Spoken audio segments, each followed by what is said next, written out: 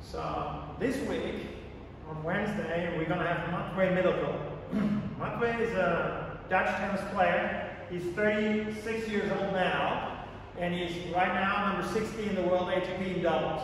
He won 9 ATP tournaments in his life, and this year he won 1 ATP, even in that short time that he could be on court. I think it was Brazil.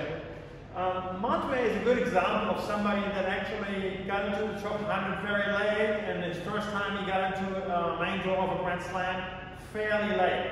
Where we can see it's like where many people would quit, kept going, and he kept improving. We would want to know how he's going to do that. What is the idea behind it, and how he got to that point. So a lot of questions that we're going to have come about this. So the task before the meeting means that think about what you want to ask him. WhatsApp or put in the Google Classroom the questions that you want to have, and we're going to ask them those ones, the best questions.